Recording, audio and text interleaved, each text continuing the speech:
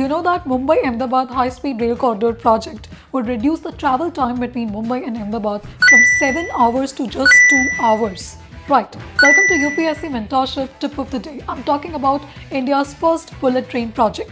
For prelims, you have to remember that it is India's first project.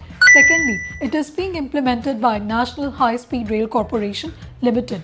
Regarding the funding aspects, 80% of it is being funded through soft loans from Japan International Cooperation Agency.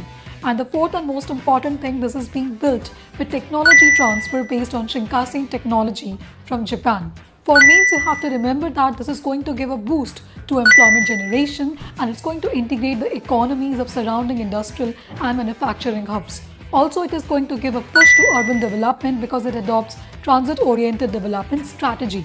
And thirdly, it's a good example of international cooperation and technology transfer. So this is going to be India's major technological breakthrough, which was recently achieved with India's first undersea tunnel as part of this project. So what do you think about this project? Is it a good example of international cooperation and a great technological ambition? The challenges remain refers to land acquisition and the cost with respect to airfare. So yes, we will see with time. So that was tip of the day. Follow the series for daily UPSC mentorship. See you tomorrow.